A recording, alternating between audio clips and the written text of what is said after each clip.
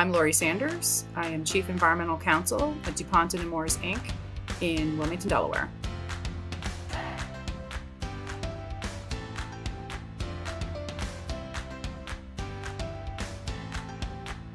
Of course, COVID has affected everybody globally, as we all know, and certainly has affected the legal team at DuPont as well. And as it relates to travel, certainly none of us have traveled unless it's been absolutely business critical for safety reasons, of course. In a post-COVID world, which I hope we're moving to quickly here, I do think travel will resume to a degree, but I also think that COVID has really changed the game quite a bit. I don't think that we'll be traveling as much as we ever once were.